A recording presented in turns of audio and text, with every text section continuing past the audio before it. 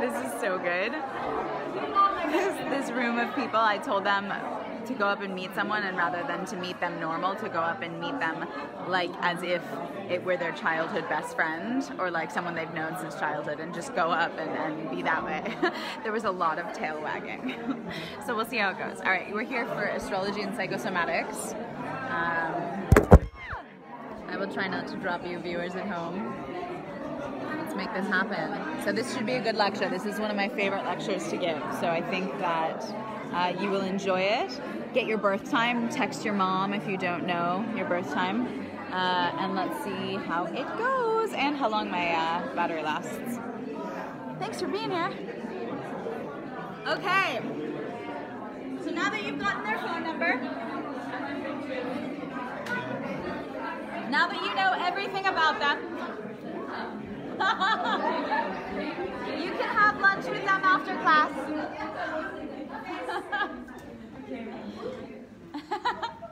Okay, share with me, how was that different? So different. So different?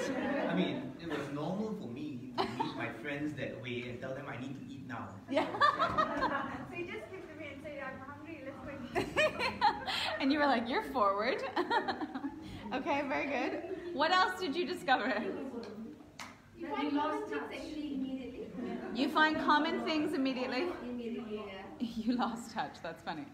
Okay, very interesting. So you have your horizons open to the commonality rather than the difference between you, yeah? That's kind of amazing. All right, what else did you discover? Okay. Okay, very good. It made you smile? Yeah, there's no way that I couldn't smile when I saw her like Yes. Yeah, yes.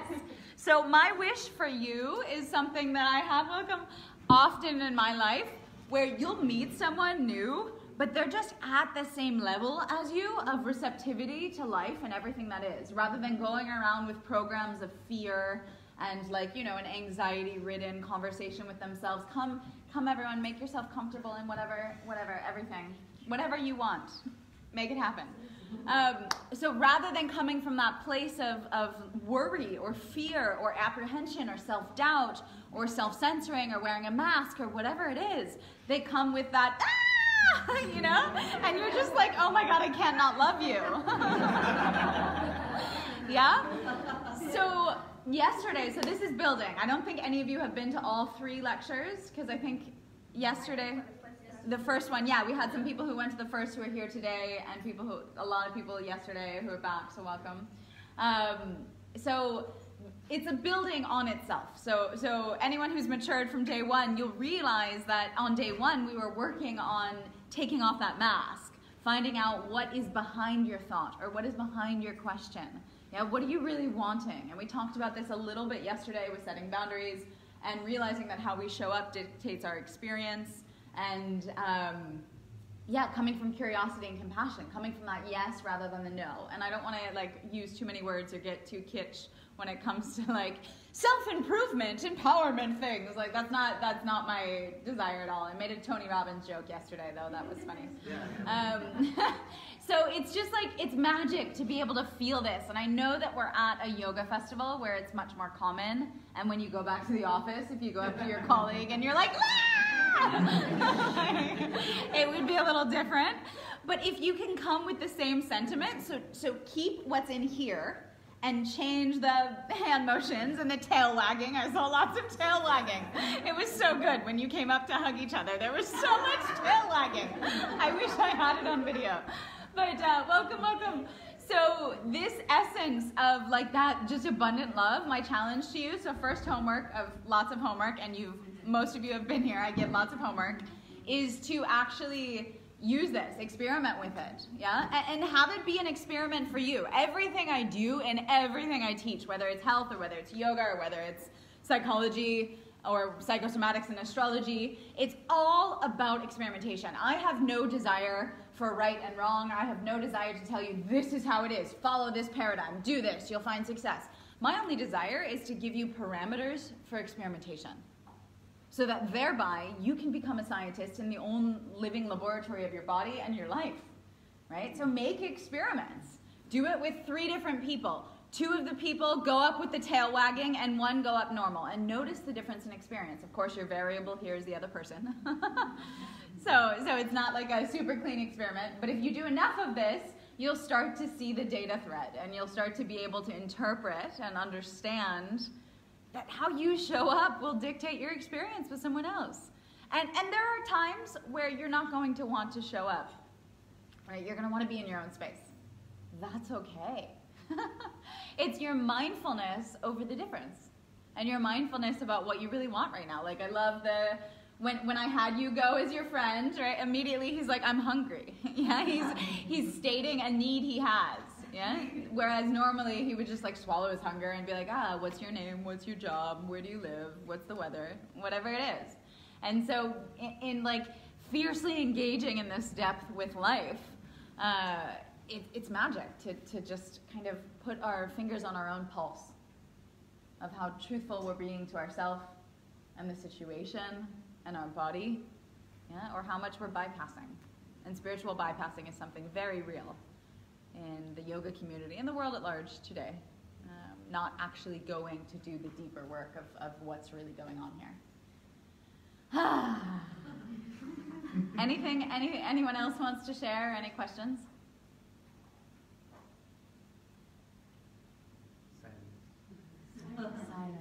Silence is good. All right, so many of you have come in since we begun, so welcome. My only rule is that you're happy and comfortable, so if that means you need to leave, that's cool. Like, I have no attachment to you being here. I love you, and I want to serve you. And if you want a chair, there's some up here. I'll give my chair up for someone if you want. You can make a friend and sit on a beanbag, whatever is comfortable. Go against the wall. Just be comfortable, be happy. Give yourself a foot massage while we're talking. Yeah? Be in your body. Drink some water. So we are here for, I think, an hour and a half, I think. Yeah, probably. To talk about psychosomatics and astrology. And those of you who were here at the beginning, you heard me say that this is actually my favorite lecture to give. Because this is my worldview. And this is what's real. And this is when we can take all the esoteric things and make them a science. So what we'll do first is I will define for you these 2 words from the perspective from which I'll speak. Yeah? Oh my god, I love you eating a banana, and I love you eating it without the peel. This is the cutest thing, everyone. You must see. She's like super professional monkey. You're so cute. Yes. Yes. It's fantastic. He's hungry too, so what you want? Go get a banana. I think that's the normal thing I'll tell my friend the minute we see each other. Oh, but you're not actually hungry? I just ate it. So it's an escape vehicle. The I'm hungry is how's the weather, yeah? Yeah, totally. All right. So the snack people are there. Visit them if you want. For now, we'll talk about psychosomatics. So psycho, you know what that means? If you have it alone, then someone's psycho, they're crazy. But if you have it as a root word, it's referring to the psyche, the human psyche, or the mind, the way that we interpret reality, and really, at the end of the day, the conversation that we're having with ourselves, which is something that I've threaded throughout all 3 lectures this weekend, yeah? Welcome, come on in, make yourself comfortable. So I give you guys in the back, you're now the welcomers. Anyone else who comes in, be like, come sit next to me. Okay, good. So psycho, our mind, our worldview, our interaction with everything around us. Somatic, that's a good one. Anyone know? Soma, yeah, embodiment, in the body, the touch, this feeling of like knowing, it's visceral, that's a great word. It refers to being in the body itself, in this human experience, yeah? So psychosomatics, where do we go from there? It's from the psyche, things happen in the body. So literally psychosomatics refers to the manifestation of ease or dis-ease in the body, coming from the conversation that we're having with ourselves. You see that? Super important. Super, super important. Okay, welcome committee. Welcome these new people coming in.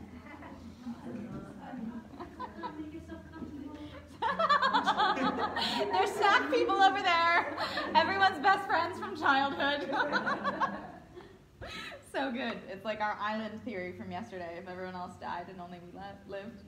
All right. So I am. I'm opening this up to record this, and I am live streaming it so that you guys can.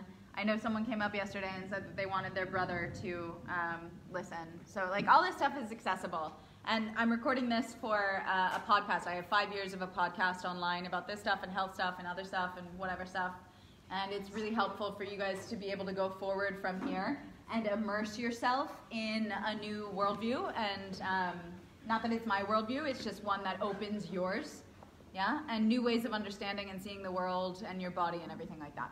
So I'm going to pass around cards that have links to all those things. If you got one, you can pass it on. And we got through half of the title thus far. So psychosomatics, the conversation we're having with ourselves, our worldview, how the story we're telling in life, the story we're telling ourselves every day will have a manifestation in the body. So from the first day, do you remember the psychosomatic example that I gave? Yeah, take off the mask And the specific disease we talked about, you remember? oh, yes. Yes. Welcome. So we talked about, come closer, come in. Come, we're all best friends in here already. So yeah, good. You're not part of that. So we talked about breast cancer. And this is a really triggering one. Who knows someone with breast cancer or someone who's had breast cancer? Okay, you're lying to me. Who knows someone who's had breast cancer? Most of your hands should be up. Yeah, huh? You're like, oh, I have to think about them. I forgot about them. So a classic one, and I'll quote again Sri Louise Hay. If anyone's heard of Louise Hay, she is the grandmaster, in my opinion, of psychosomatics. She has a whole translation of ways that you will manifest the conversation you're having with yourself in your body. And so first and foremost is actually disease. That's what happens when the conversation you're having with yourself is not benevolent, yeah? And so the psychosomatic connection, and this is for you guys to understand psychosomatics, with breast cancer is something called resentment. So a lot of you, English might not be your first language. Do you understand the word resentment? It's a very difficult one to define. It's a word where you are kind of bitter about things, where you are, in a way, self-sabotaging yourself. Yeah, love it, self-sabotaging. But it's like you feel like you've been owed something by the world and someone's not doing something that supports you. Like it's a very kind of mother archetype thing. Yeah. A shadow side of Cancer, which is the astrological archetype of the mother, is resentment. And so, yeah, this is big. So now think to that person that you know that has breast cancer. Can you see, and like this is really triggering to people, if anyone in the room has had breast cancer, like I acknowledge the triggering nature of this, but we only get somewhere to deep work once we trigger and open that wound, yeah? So I'll go on. Think of that person that has breast cancer that you know.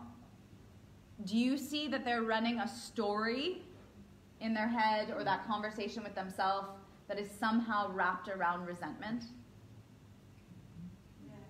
Oh, I see some like knowing looks like, oh my God, that's so true. Yeah? And this is really hard stuff to admit. To take full responsibility for our health is acknowledging the field of psychosomatics. Because it's saying everything I do, everywhere I go, and this was day one, epigenetics, what we discussed. Every individual I interact with, every situation I put myself in, how I show up, whether I show up with my mask on or with my mask off like I would with my friend from childhood, all of that indicates what will show up in my body, ease or dis-ease. Yeah? And so to take that fervent responsibility is very different than what the field of allopathic medicine and Western science, which is mainstream modern humans, have been telling you. That, oh, don't be a victim of cancer. You know, have you seen how disempowered people come when they get cancer? Why me? Why me? You know? When in fact we see, I can tell you on a clinical level that cancer manifests in the body 20 years before it's ever seen in a laboratory. We all have cancer. It's just a matter of how much we're taking care of it today. Right? And so that's how my career got stolen into detoxification, yeah, using some super potent modalities. And on the first day, we talked a lot about this, so you guys can get on the Facebook page. That's on that little card that you passed around. And you'll look at the videos from the past few days, and you can re-watch it or play it as audio while you're working out or whatever you want. And really start to embody this. And a lot of the podcast is about this as well. Taking responsibility for the cancers and the tumors that we have growing inside at all times. How are we living our life? That's what epigenetics is about. Yeah? And then the other part of that is the conversation with ourselves. So, you ready for the second half of the title? We're going somewhere, I promise. We're halfway through the title. So, astrology. Who's heard about astrology? Pretty much everyone. Who thinks astrology is some hippie science that's like really, like, come on, all Aquarians experience this? Oh my God, no one's raising their hand. That's why you guys are at the lecture. Everyone who doubts it isn't here, which isn't helpful, because normally what I do is I take people who doubt astrology and show them that it's scientific, yeah? Because I'm a scientist. Everything I do is based upon logic, reasoning, testing, data, and really understanding the bigger picture. And astrology is such a magical science. It's my way to hack the human psyche. You know, you can come up here and show me your chart, right? And all of a sudden, I know everything about you. I mean, I love you, but I know everything about you. How you express that imprint is dependent upon your conversation with yourself, all right? So essentially, if I had a thesis for this entire lecture, what I would say is that when you do not know yourself, and mind you, yoga is self-knowledge. True yoga is self-knowledge, that's it. It's how well you know yourself. How well you're aware of this conversation you're having with yourself. All these asana and the poses and whatever, the leggings, those are just distractions, right? That's modern yoga. That's how we commercialized it. But like yoga is self-knowledge. And so in this space of understanding that if you do not know yourself, right, or if you are not aware of this conversation you're having with yourself, disease will show up, right? And like you don't need to be like, oh my God, disease is gonna come, I'm so scared, right? It doesn't have to be like that. It's just a super simple, it's time for us to get real about the conversation we're having with ourselves. Welcome, welcome. Sorry. I don't want your sorrow. I want your love. Yeah? So there we go. Astrology is a very powerful way of self-knowing. And just to define and summarize astrology in my way, because I know that you guys know it from the horoscope columns, which are, that was the way to commercialize astrology. Just like leggings were the way to commercialize yoga, or asana was, yeah? And so the horoscope column is just referring to your sun. But essentially, when we look at a natal chart, and I can pull one up for you, when we look at a natal chart, we're looking at all of the planetary positions at the moment of your birth, okay? So does anyone know where the moon is right now, for example? So this is my astrology chart. Yeah? But this is just an example. So this is actually a good time. If you want, go ahead and get out your phone. I know, I just asked you to get out your phone. Don't do all the other things that are distracting, because I know that you want to be here right now. I have your fervent presence, and we're going to hold that. But download an application called Time Passages. Yeah? And while you're at it, also download an application called The Pattern. It just came out for Android, so I'm very excited. So Time Passages, one word, and The Pattern. Both of these apps will guide us in life, and Time Passages will guide us in this class. Okay? You find it? Anyone having trouble? Don't check your messages. Is it not showing up for Android? Yeah. Okay, try Astro Gold, or there's a number of them.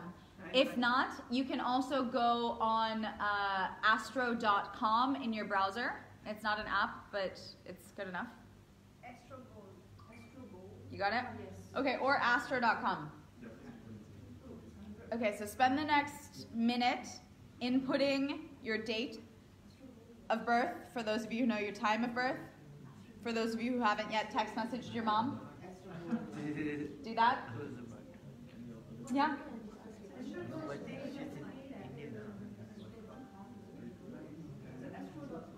Astro.com, yeah. And in the top right, you'll see something that says My Astro, and you can click on My Astro and then enter your birth data there. That's the easiest.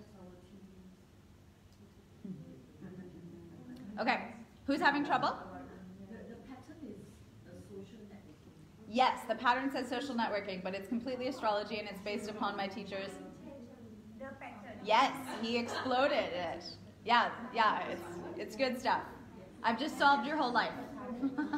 I mean, I haven't, but the pattern has. Yes, so that's Astro.com. So let's guide you through Astro.com. So anyone on Astro.com, you'll go to My Astro at the top right. Click it. They'll make you sign up, which is fine, or you can also go down and create a horoscope immediately as a guest user. You saw that? Yeah?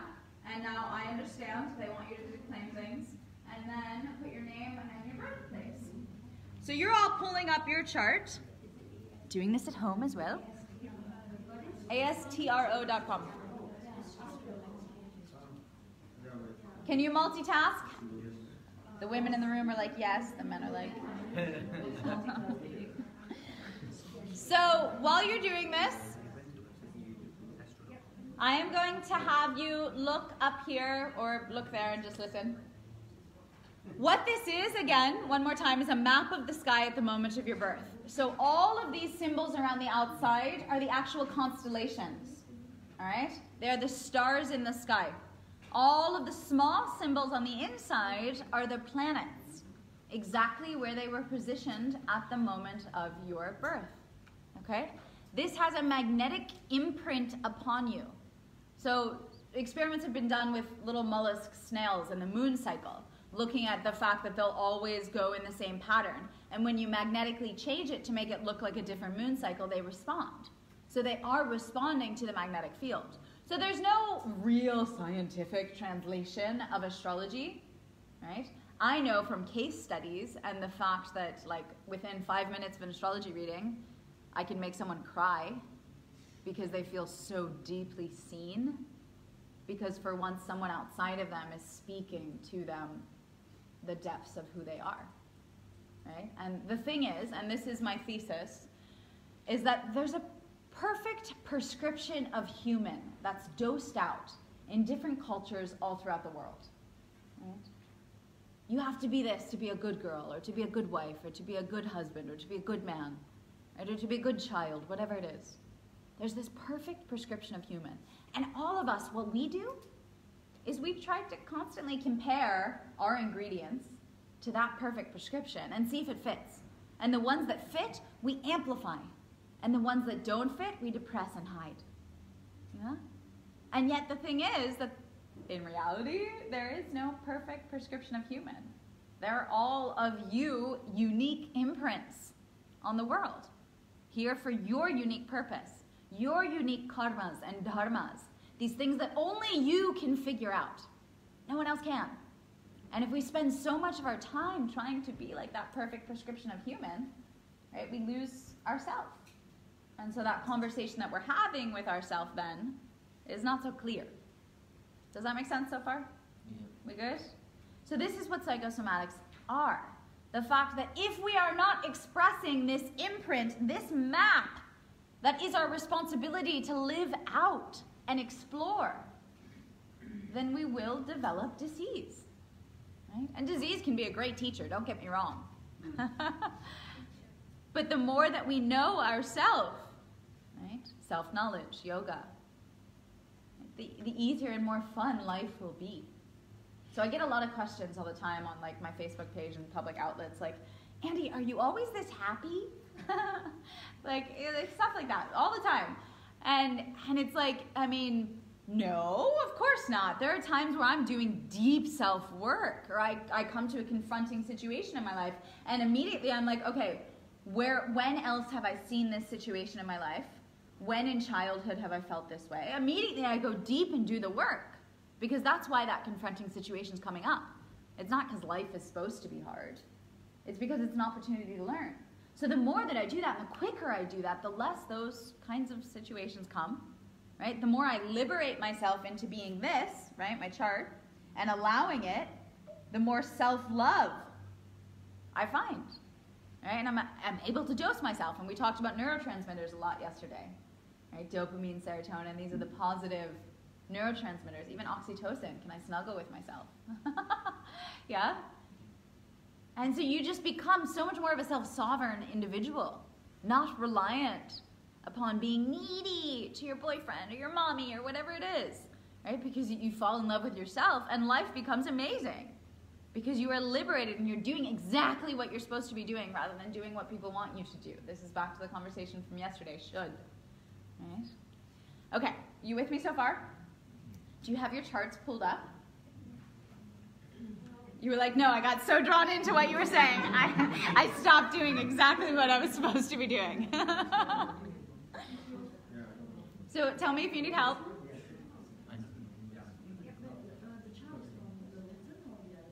So the pattern is for later. Thank you for asking. Save the pattern for later. You'll spend hours with it, and you'll really enjoy it.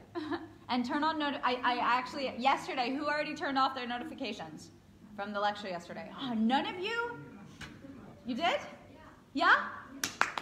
Bravo. So welcome to the dopamine withdrawal cycle. Okay, know that you are deeply loved. Everyone give this woman a hug after class, or a high five, okay?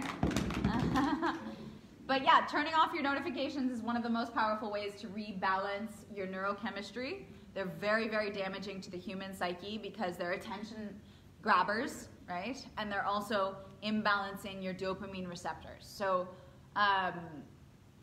pattern is something that I would recommend you actually have notifications on for because it will give you a daily reminder to take off the mask.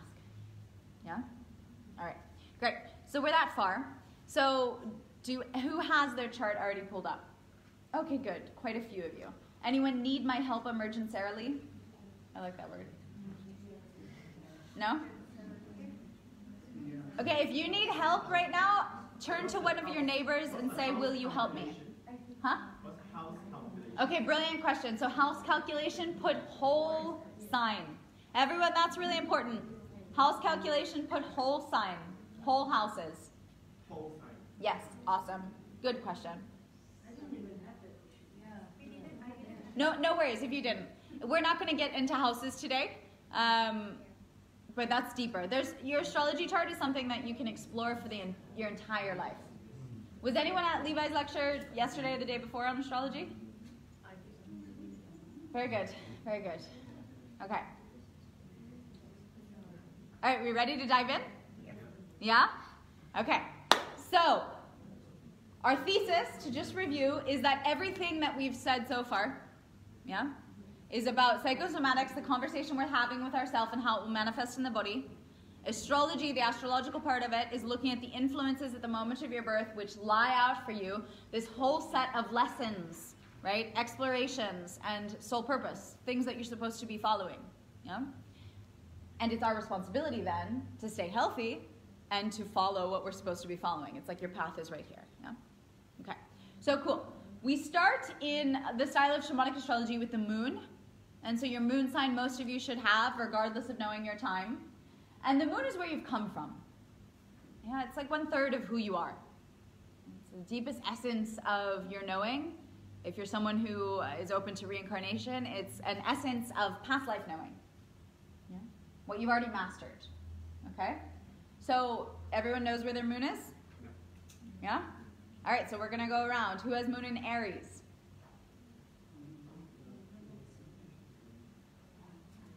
Oh, sorry, so I have to tell you the signs, right. You're like, what's Aries? Aries looks like this. Yeah? I don't know if you guys are going to be able to see this. I don't think you will. Okay, yeah?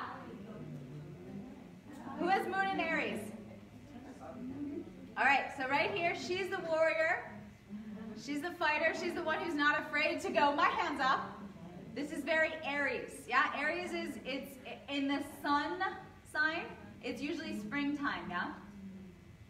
March, April. So, all right, now who has Taurus? So the thing is that in this roundabout, and I'll show you this, maybe you guys will be able to see it on here. This will be easier. here. It goes in a circle. So you see this circle?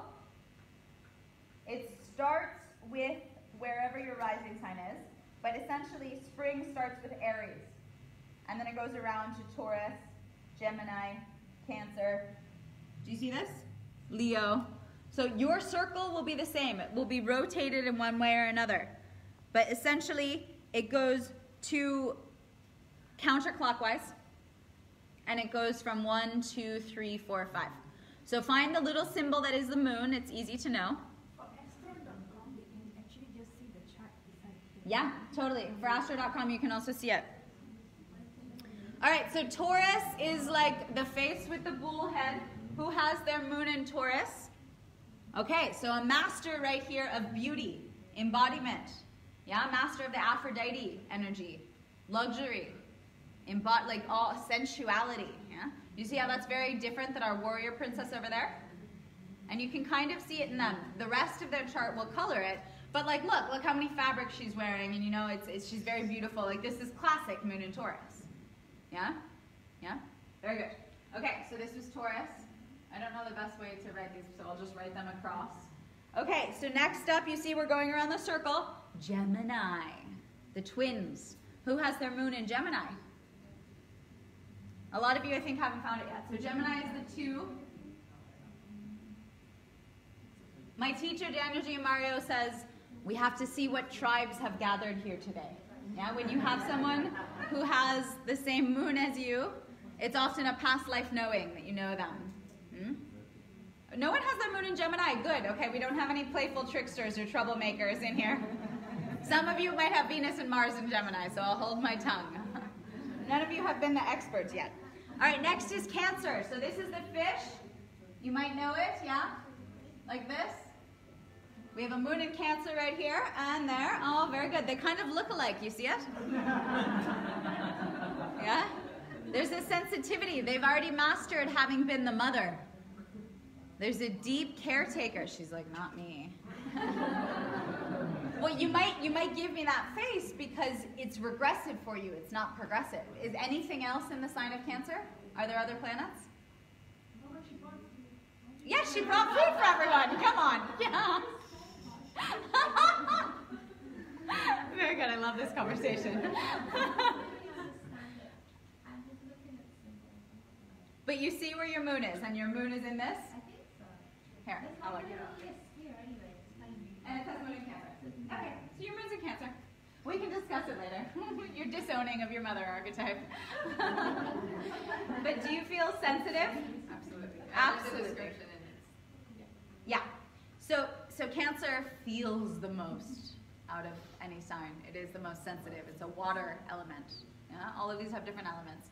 So we can do an intro to astrology class later. I just want to do this little bit. We'll probably do maybe, I'll show you what the archetypes are.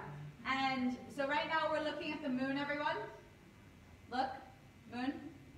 And then we're going to look at Mars for men and Venus for women. Okay? That's all we're going to look at today because it's a lot. It's a lot to dive into. So we're at number 5, which is Leo.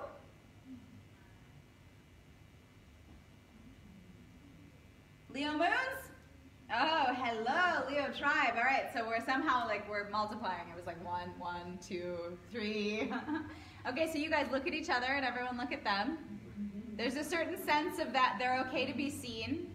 There's a familiar, happy aspect to them. This is the archetype of Leo. It is the king or the queen. It's the open-hearted, loving leader. My Leo is rising, my ascendant, my soul purpose is Leo, so you'll see it in me too, yeah?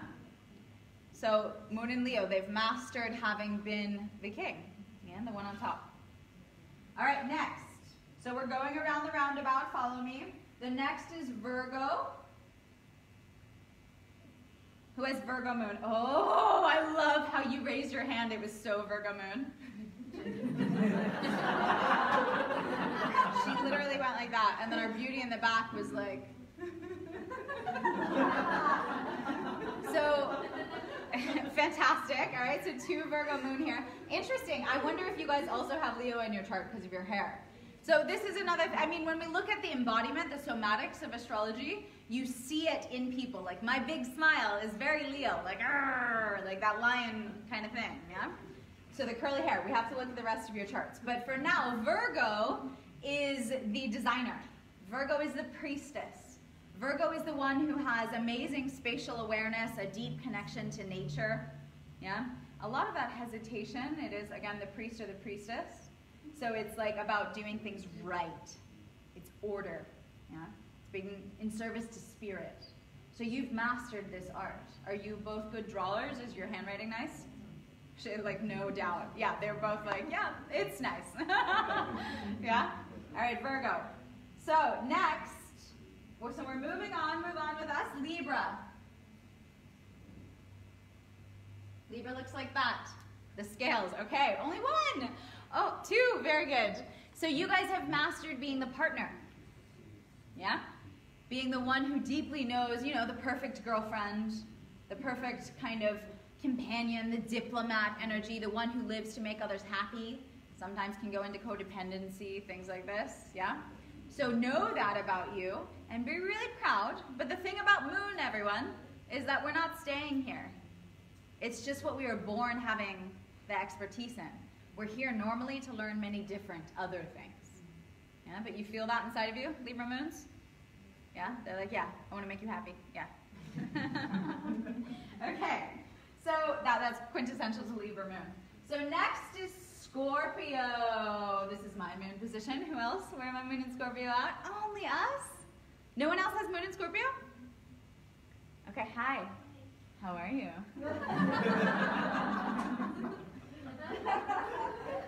Yeah. Yeah. Oh my God. Yeah. We are jealous right now. So the way you're hilarious. Moon in Scorpio is incredibly deep. It's a deep, deep knowing. The Scorpio energy in shamanic astrology is the shaman. It's the one who does the underworld work. It is vitality. It's life force energy embodied. Yeah? So one of my teachers once said to me, Andy, you have your fingers plugged into God sockets. It's that ability to conduct energy. And so some of you might have Venus or Mars in Scorpio. Yeah? Okay, so we'll go around. And it's of no surprise that many of my best friends, if not most, have their moon in Scorpio. You know, because we meet and essentially, like instantly, there's this knowing. Especially with Scorpio, it's a bit deeper than most. All right, next is Sagittarius. The Explorer. Oh, we got lots of moon in Sagittarius. Of course we do. It's a yoga festival. So look at each other. Say hi. Okay, so there's definitely a Sagittarian archetype. They all look like they could go out for a hike right now, right? There's like this go-getter, like I'm going to go be a pioneer and explore. Yeah? Do you guys like to travel? Yes. Yeah? We have lots of travelers here? Yeah. Yeah. So this is quintessential to Sagittarius, which is the spiritual teacher, the philosopher, the explorer, the traveler. And it's the one that knows many different subjects, just enough to be a great dinner table conversationalist. Yeah? And they're like, oh, that's me! Yeah? So this is your moon sign, mind you. You go beyond here. So there's more beyond this. This is just like what you're really good at. It's not necessarily what you have to do. It's just like easy for you, yeah? Moon in Sagittarius? All right, very good. How you're born. Yes, it's what you already knew deeply. And you know when people say, hey, is there a doctor in the house? Yeah, and then everyone's like, oh, I'm a doctor, I can come. So this would be like, hey, is there an explorer in the house? Is there a pioneer in the house? And you would immediately come. Exactly. Yeah? How is the moon sign and the sun sign different? Very, very, very different. So the sun sign, in shamanic astrology, what I practice is just the energy that recharges you. It's what gives back to you. It allows you to continue the next day. It's like your battery. Yeah? You are not your sun sign at all.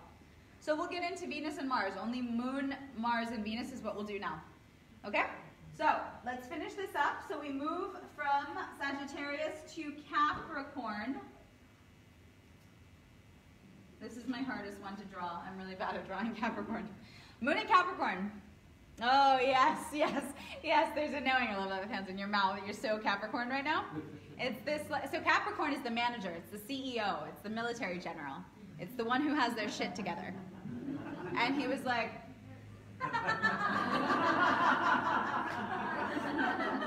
do you see it? You see it?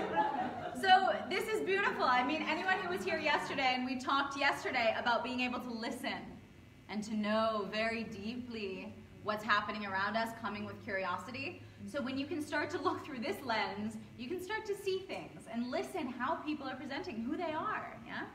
Great, so fantastic. So Capricorn, military general, CEO, that kind of like ordered, it's a teacher, but it's kind of like that wise, stern teacher. And traditionally, the Capricorn energy is actually the circle of grandmothers. It's the wise elders. It's the one who are working on structure, strategy, and planning for the next 7 generations. All right? So it occurs to me that what we should have done this whole time was actually also ask you about Venus and Mars. So anyone else have Venus or Mars in Capricorn? Okay. Okay, cool. So you guys, so we have some more organizers, some more military generals. You can learn from those with their moon in Capricorn how to master it. Oh, you see it? Okay. All right, we'll move on. Next is Aquarius. The age of Aquarius. Age of Aquarius. Moon in Aquarius? Where are my revolutionaries at? No one! There's no moon in Aquarius. Wow, okay. Anyone have Venus or Mars in Aquarius? Venus? Mars. Venus, okay. So revolutionary futurists, very good. The ones who are the bigger picture perspective, outside of the box thinkers, the eccentric ones that kind of, you know, show up and do what they want. And not in like a showy way, but like in a fun, just playful way. Yeah? Yeah? Okay, so Aquarius, not a lot of Aquarius energy in the room, interesting. And then finally, last but not least, we have Pisces. Moon in Pisces. Oh, my artists, the mystics, the psychics, right here. You as well? Yeah, very quiet, very like here, contained. The Pisces energy is the one that has done it all. They've been through all of this in the storytelling of the astrology. Once you get to Pisces, right, you've experienced everything, and I'll review this. So notice where your Venus and Mars are, especially Venus for women and Mars for men. Aries, right? The fighter, the warrior, the man on the front line, the one who has a just cause and is defending the cosmic order. Yeah? Mars and Aries. Yeah, he's like, me! That's me. Like, Mars and Aries, very, very quintessential. I have Venus and Aries, so it's the Wonder Woman archetype, yeah? When that movie Wonder Woman came out, it was like a complete opening of my soul. For once, I had that archetype of the feminine outside of me, reflecting back that it was okay to be fierce, yeah, and like be able to kick ass and strong and loud. Yeah, that's the Wonder Woman archetype. Because mind you, in the perfect prescription of human, what should a lady be? Ladylike, right? She should sit here and she should cross her legs and she should be quiet and only speak when spoken to. Yeah? She should do the dishes and make things for the kids. That is not who I am.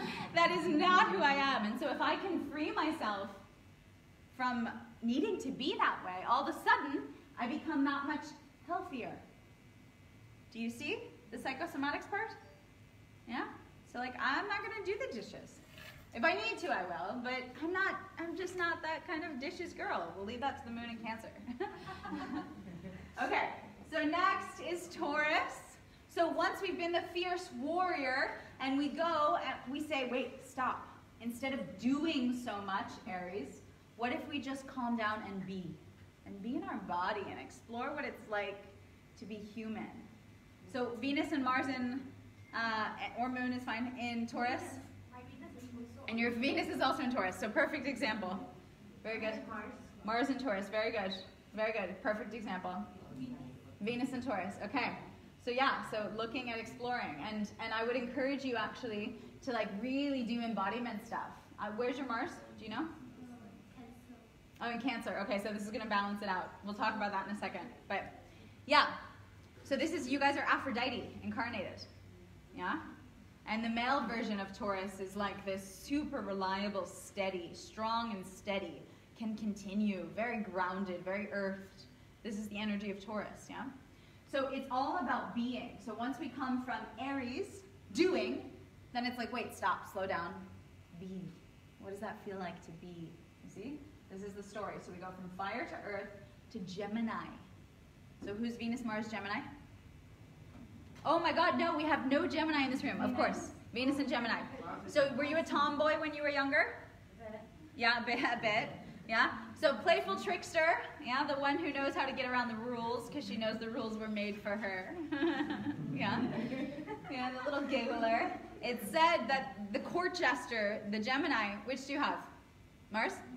Yeah, Mars and Gemini. Okay, so the masculine side of you is showing up as this playful trickster, the one who needs to talk. Does she talk a lot? No. The one who needs to share. I mean, it's Gemini, it's the twins, right? It's that like communication back and forth. And so this energy of Gemini is really play. It's play. And so we go from doing to being to then being like, okay, well, let me stop going to the extremes and let me just play and see what happens. Yeah? So next comes Cancer. And Cancer's all about family. It's about family. It's about taking things under your wing and taking care. So Venus or Mars in Cancer? All right, so I'm here. Yeah. She's like, I'll take care of you. Yeah. So this energy of Cancer is a water sign. It's the least developed of our water signs.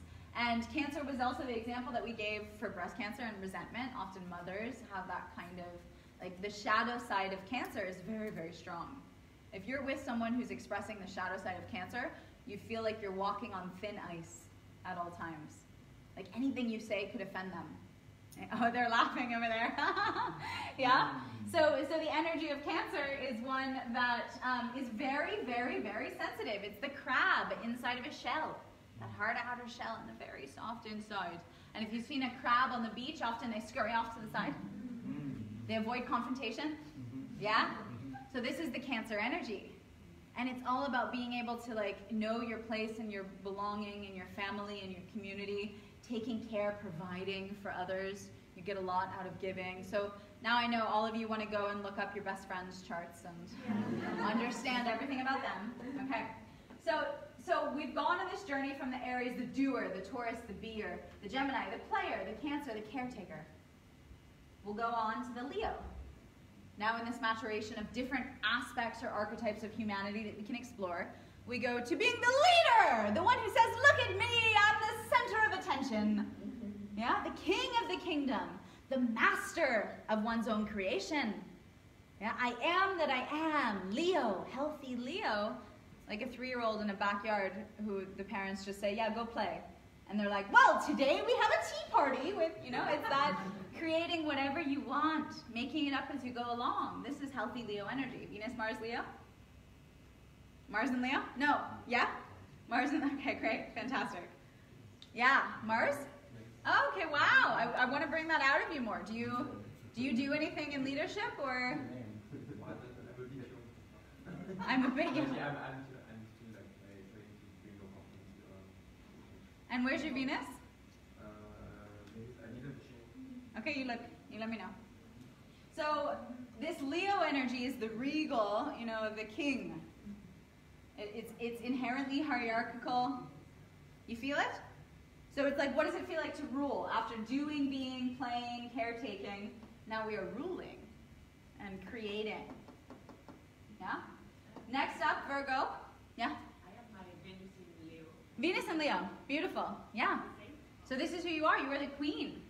So the thing about Leo, I'll tell you the shadow sides as well, because mind you, if we're talking about psychosomatics, if you are expressing the shadow side, like for Cancer, the resentment, yeah? For Leo, it's being the center of attention and it's ego. And so it's no surprise that often Leo, Venus, and Mars people are brought to yoga because everyone has an ego, right? But people with Venus and Mars and Leo, the ego is like super swollen. And so you have to be super careful and aware of it. Yeah? And Leo's also the celebrity, yeah, the one in the public eye. This energy of being seen. Yeah? Okay, so next is Virgo. Venus, Mars, and Virgo. You've Moon and Venus? Wow, beautiful. Yeah, Venus. Venus, okay. And what was in Cancer, your Moon? No, your Mars. Cancer and Moon. Oh no, you had Pisces Moon. Pisces Moon, yeah. She's like, I don't even know, and I'm trying to remember everyone's. Pisces Moon, okay. Venus and Virgo, great. So these again are our artists. These are the ones who are exploring what it's like to be devotional. So if we have doing, being, playing, caretaking, creating, devoting, serving. Virgo's very much about being in service. Yeah, that's what the priest is. It's not about being the leader of the ceremony, it's making sure that the ceremony and the ritual and the tradition are preserved and it happens. Holding space for it. Understanding that Virgo, you are the channel between heaven and earth. Okay, so serving to Libra. Venus, Mars, and Libra. Okay, all right. What is it for you guys? Venus. Venus and Libra. Venus. Venus and Libra. Cool. So with major Libra and Cancer signatures like boyfriend, family, these are things that are very much for you. So that perfect prescription of human, of what it means to be a good girl, at least in the Western world, very much applies to you. Like it feels comfortable, it feels safe. Whereas for me, I don't have any Venus or Libra energy. I don't have any Cancer or Libra energy. So like that just doesn't feel resonant. So for you doing it, you'll be healthy. You'll be happy because you're living out your Dharma. For me, if I got married at the age of 25 and had kids and whatever, I would probably be really sick and crazy in the head because that's not what has been prescribed. Do you see it? I don't know what her no wonder meant, I won't ask. Do you see where we're going with psychosomatics and astrology? Fantastic, all right, you guys are doing great. So Libra is all about relationship, relating, relatedness. Yeah, being one-on-one normally, whether that's in a coaching session or whether that is as the diplomat. It's relating. Libra, relating. Do you want me to write the words? We'll write the words.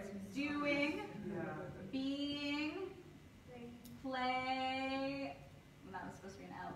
Playing, then this is caring or providing.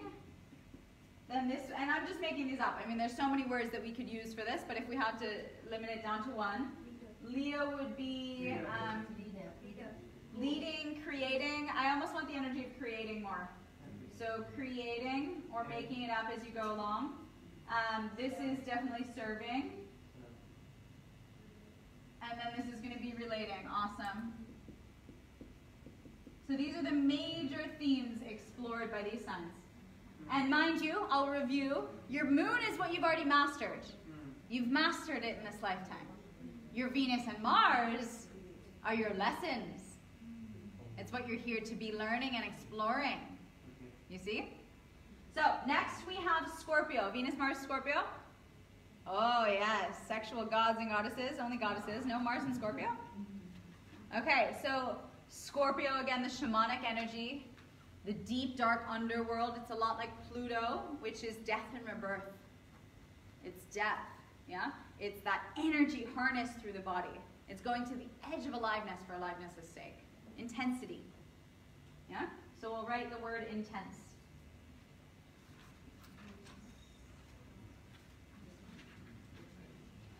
And it can be archetypically the witch or the warlock. Your Venus is in Scorpio? Yeah? Yeah? Do you identify with a witch? I don't know. I mean, it has a negative connotation, right? Because of the witch trials, the Salem witch trials. He's like, no, I love witches. Bring on the witches! So, yeah, I mean, these are all just words, right? And as you heard me say yesterday, the moment we say words, it's like we're lying. It's not, nothing's true except silence. That's a very Scorpio thing for me to say. Moon in Scorpio, yeah. But if we look at the exploration of where we're going here, we first, in the human story, so this is beyond you, the human story of the zodiac is, okay, we're alive, do! What can we do? Yeah? what needs to be done? You know, that kind of energy. And then like, wait, let me just slow down and be, and wow, I have a body. What does that feel like? Yeah. And then like, oh, there's other people here. Let's play and share and talk. And then, oh, those other people might need caretaking.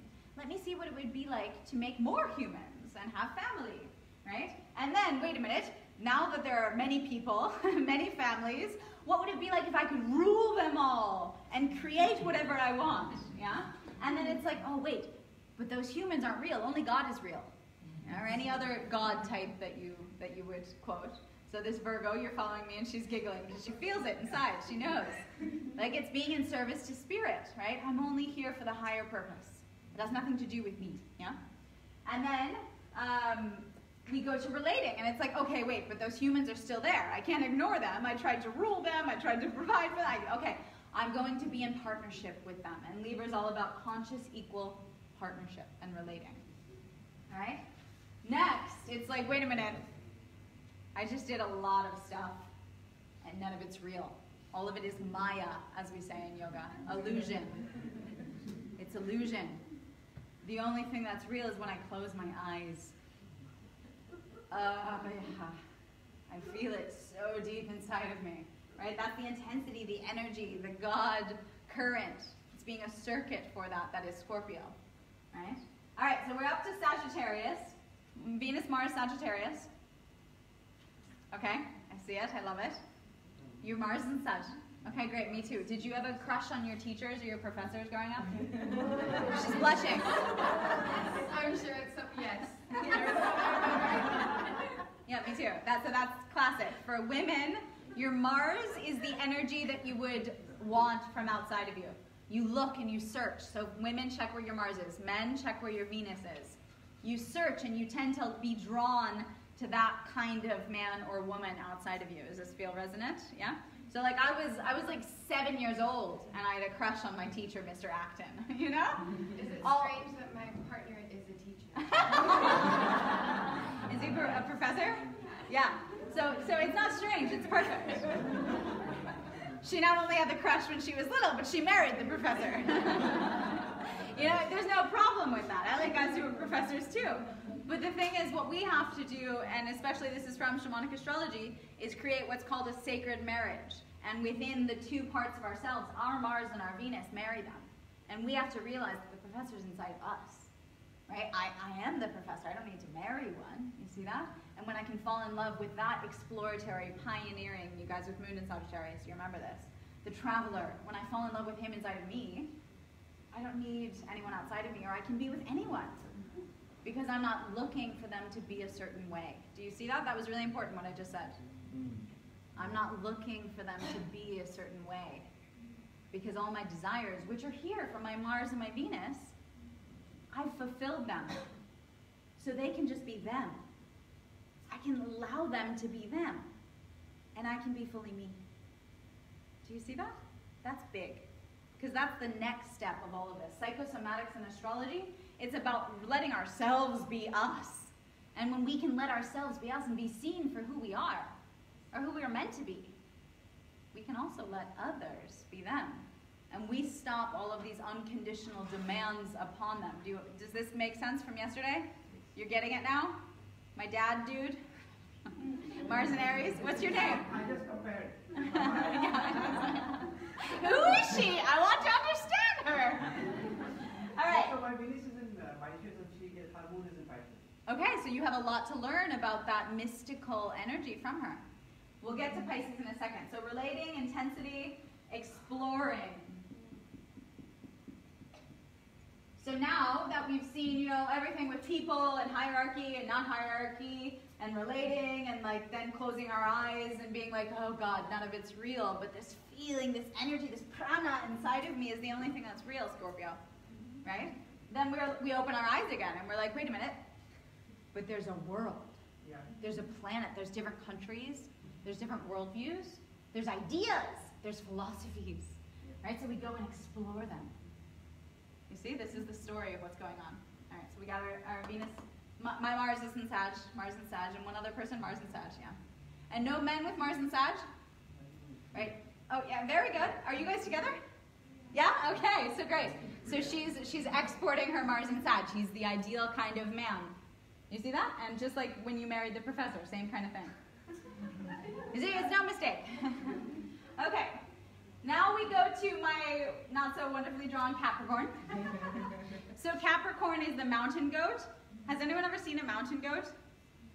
Do you know what I'm talking about? The goat that climbs up a mountain. They're absolutely incredible. They go directly vertical and they have hooves. I don't know how they do that. But somehow they are so driven and so like resilient. That's the word, yes. That they do it. And so this is the energy of Capricorn. It's the worker, the hard worker, the one whose dharma is work. Right? The one who is here to be able to work on structure, strategy, and planning for the next generations. Right? It's the wise elder. So what should we say here? Wisdom, structure, planning, strategy. I think planning or structure. Let's say structure. So now that we've created this whole world and we've done all this stuff and we've explored it, now we're like, well, how are we going to organize it? Right? How are we going to make sure that it's safe for the next people who are born into it? How do we create governments and institutions? And I'm going to take a side note here, so we're a side note. Okay? Next year, 2020, is a very, very, very, very, very big year, astrologically. All of the outer planets, Pluto, Uranus, Jupiter, and Neptune, not Mars, that's an inner planet. All of these planets, which are generational, they're very slow moving, so they're not going to dictate your personality so much. All of those planets are aligning in the same part of the sky in Capricorn. Yeah, this hasn't happened for 700 something years. Yeah, and then at one point Mars in March will join them. And Mars is the actionary planet, all in Capricorn. Well, it means that you're going to emotionally feel a lot of what happens next year. So she just took us one level beyond. From our natal chart and a normal natal chart reading, you can go into transits. As the planets move around this roundabout that you have in front of you, where they are today is going to affect how you feel on any day. So time passages, all of these apps have different things. The pattern is built off of your transits. It will tell you what you're meant to be experiencing. And you'll be like, well, what was it? What's his name? Tatum? Channing Tatum? I don't actually know who that is. Do you know who that is? Okay. So this famous person got on his YouTube channel after he downloaded the pattern and was like, what is this shit? How does it know everything about me? This was in June, and his millions of followers immediately went and downloaded the pattern, which is off my astrology teacher's wisdom, right? And it crashed the app. Right? But it's that quality of like, this stuff is true. For anyone with Sagittarius energy, this is the exploration of truth. It's the quest for truth. Astrology is true. We just can't deny it. It's not like someone's opinion, right? Because all of you are nodding, and who's feeling resonant with their Venus and their Mars and their Moon? Yeah? Anyone not feeling resonant? You're like, I do not have Moon in Leo. No one, okay? So it's common. And I mean, if I told you, where's your Moon? You have lots of Virgo, right? Virgo, Libra, what was your other? Aries, okay. So if I told you that you're meant to be the visionary mad scientist. Oh yeah? Well, that's also, okay. We'll talk. But essentially, I don't know your rising sign, so I can't say fully. But essentially, like if someone told me I was meant to be like the mother, caretaker, girlfriend, I'd be like, no. Sorry. You know? Where it just doesn't fit. And so this is where we come into self-knowledge, when you allow yourself to be what's been prescribed for you. And you celebrate the parts of you that maybe you quieted down because they weren't fitting into the perfect prescription of human. Right? And you get to know yourself every day. And this is what I tell people that I give readings to. It's like you're a ball of yarn. And you know yourself as the ball of yarn. I know it's a silly analogy unless you're a cat. Okay? So you're a ball of yarn. And you know yourself as the ball of yarn. So who am I to tell you anything about you? Right? Many of the people I give readings to, I've never met or seen them. They just order a reading from me, they send me money, and I send them a recording in voice. You know?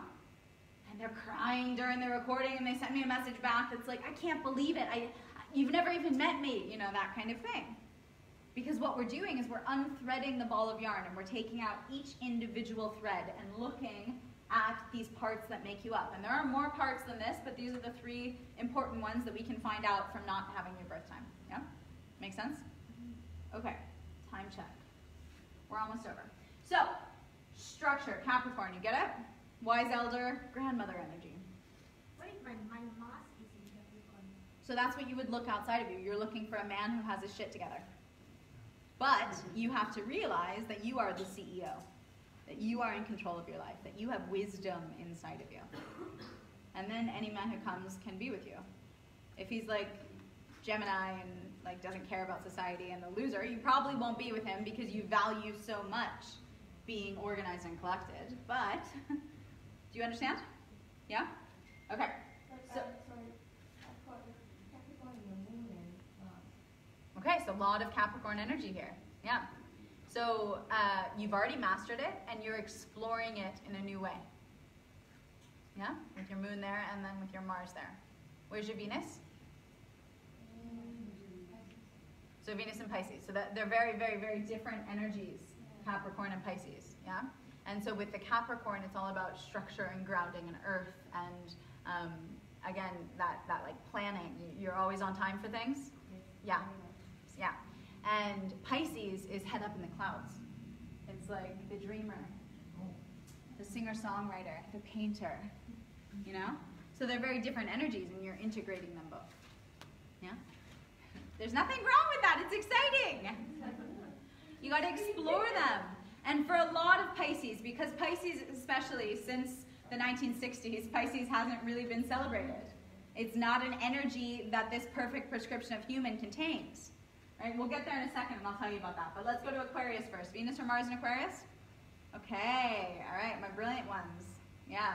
Me, the intellectual elitist with Sun conjunct Mercury and Aquarius. I'm like, all right, those are the smart people I have to talk to. Yeah? But Aquarius is this brilliance.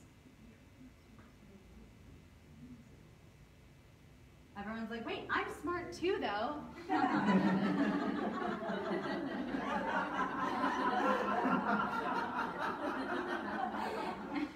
Yeah, you're smart too, okay? But they're really smart. Yeah, it's cool. It's cool. Okay? So the thing about Aquarius is that it is the astrologer. It is the one who looks at the greater, bigger picture, the order of how things are, and starts to understand it from that very emotionally removed perspective. I highlight emotionally removed. A shadow side of Aquarius is that there is no shadow side. You see that? Because everything's perfect and it's exactly as it should be. No, it's not that there is one. The shadow is that they don't think there's a shadow.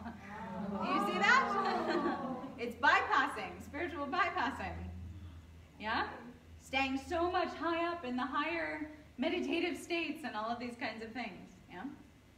So it is the Albert Einstein, that mad scientist. It is the revolutionary. Yeah? Your Mars in Aquarius? Yeah? Yeah. You dress the part. I like it. Where's your Venus? Taurus. Venus and Taurus. Okay, so that's why you dress the part. He's like, okay, I got to show up as like a really good mad scientist. I got to look good as a mad scientist. It's not like if you look at him, there's a caption, looking good as a mad scientist. Okay, the glasses are almost kind of Sagittarius. Where was your moon? Pisces. Okay, moon and Pisces, interesting. Very interesting dynamics that you're working with. So see, the thing is that these are all like ingredients. It's like this is ginger, that's cumin, this is pepper, right? That's sugar. And all of you have, that was, Cancer would not be the sugar. Maybe it would, I don't know. But you have all, that was very biased from me. You have all different ingredients that make you up the recipe of human that you are. And so it's just about being able to fully taste yourself, yeah? And noticing that if someone has a lot of pepper, they're a spicy dish, like letting them be spicy. Not telling them they should calm down more. You see that? That's really big to understand. All right, good. So we're understanding the compassion that I talked about yesterday, especially with like your parents, letting them be who they are. Yeah? Discovering, listening, caring about who they are. All right, next is Pisces. So finally, Pisces is the one who's gone through all of this, and that's when we went back to the story. They've done everything, been everywhere, tried all these different varieties of being human, and at the end of the day, all they want to do is sit down and meditate in a cave.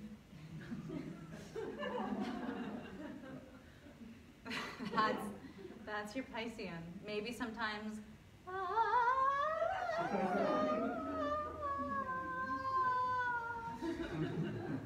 And you know, it's the Reiki healer. It's the painter that's like very Van Gogh. Yeah, it's not a structured painting like a Virgo would paint. It's a very mystical, whimsical kind of painting. You see that? It's the most evolved of the water signs. And it's psychic abilities. Because the mind is so high up dancing with the divine that sometimes it's hard to come back down here on earth. It's the channeler. The one who, like, you know, speaks aliens and things like that.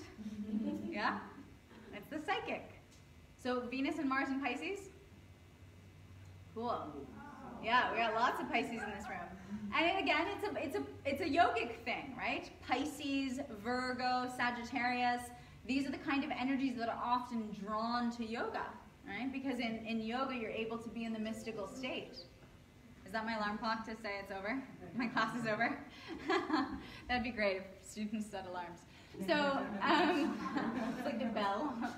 So my Piscean energies, I'll spend some time talking about it. I mean, the Piscean energy, it's high, normally. And then you make it do work, or get a job, or make money, or have responsibilities, and stuff gets really hard. Yeah? Because you know that you're supposed to be here in this other mystical realm, and somehow people are like, be here on Earth! Where are you? Your head's in the clouds. You see that? And so the shadow side of Pisces is addiction. Yeah, because the Piscean people, their head's so up in the clouds, they don't want to come back down here on Earth. That when they have to come back down here on Earth, all of a sudden, it's difficult. And so they wanted to find some substance that they can take or drink that will help them get back to dancing with the divine. Make sense? Yeah. Venus and Pisces? So, I mean, Venus and Pisces is this chiffon-wearing, Reiki healer, like artist, singer-songwriter, the one who's here to really communicate. The job of Pisces is to communicate the incommunicable, the divine. How do you communicate God, the divine? You can't. So you do it through song or dance or poetry or mysticism or channeling. Do you see that? And if you're not able to do it, then you finish. Yeah, sure. I mean, I would recommend anyone with Venus or Mars and Pisces to have some kind of outlet of, I don't want to say creation, because it's not creativity necessarily. It's like a passive creativity. It's being creative through them. They need an outlet. Just like Scorpio, Venus or Mars in Scorpio, needs an outlet for the intensity. Yeah, so both my parents have Mars in Scorpio. Yeah, my mother and my father. Thankfully, when they retired, my father started cycling, and now he cycles competitively and really far, and so that's his outlet for all the energy that's coming through. So maybe at home he won't yell so much. You see? And my mother started playing the ukulele, music, guitar. Things are really good for both Pisces and Scorpio. Yeah, to put that motion into something. They're both water signs. You know?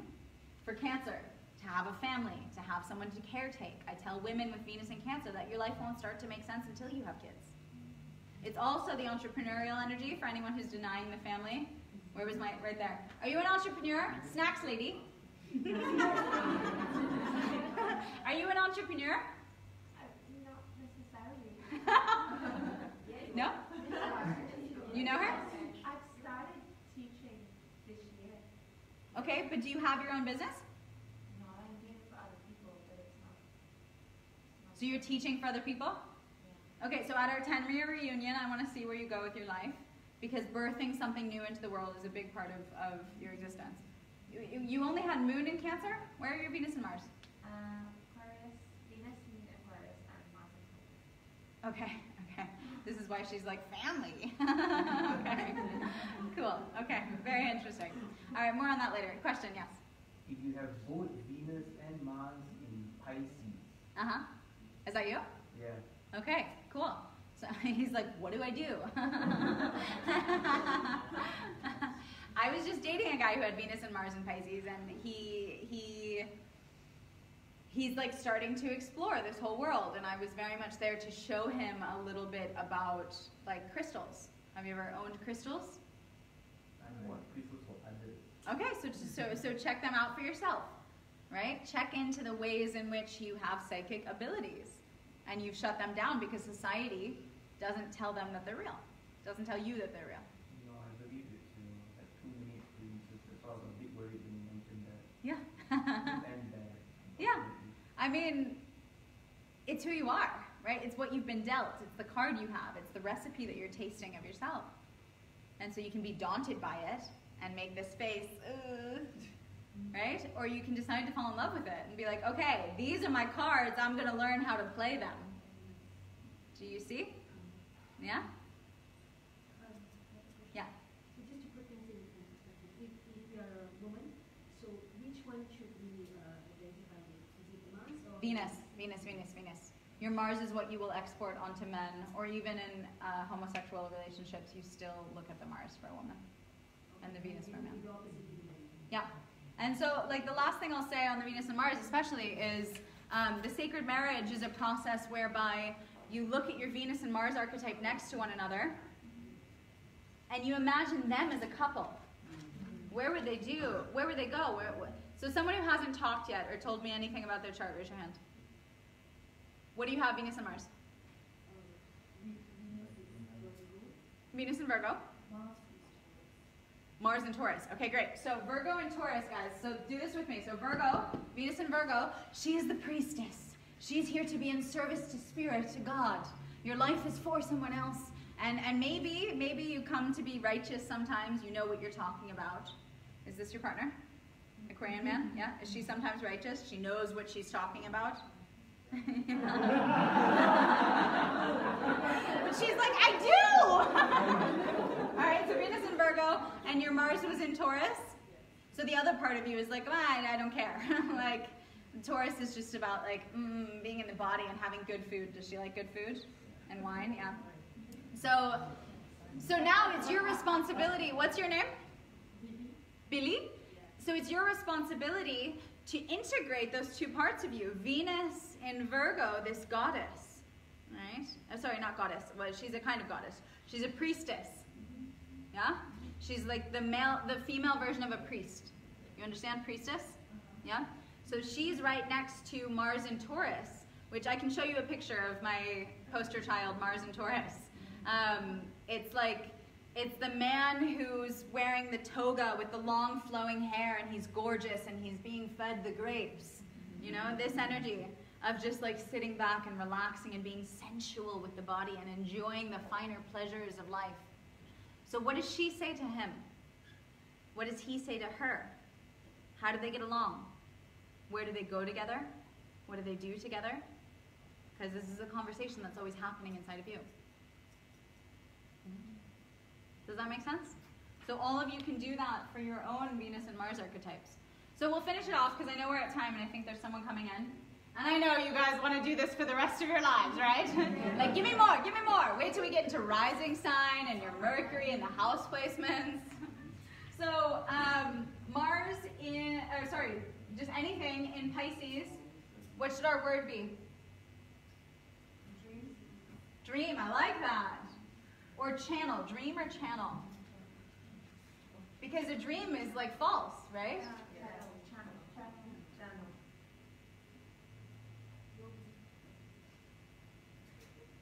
All right, the channel. So there we have it.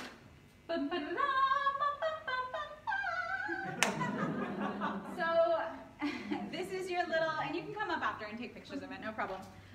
This is your little introduction to Psychosomatics and astrology. There is so much more we could do from here. I do have a few other astrology videos on, and I can do on social media anything that you guys want. So you just write me and tell me what you want. Anyone who wants a reading, one of my major desires in this lifetime is to democratize astrology, so like to teach you how to do this for yourself. And then if you want my input, I sell very inexpensive small recordings of my voice that I'll just send you, and then we don't have to get into the whole hour of sitting down. I mean, I do that too with some people, but it's a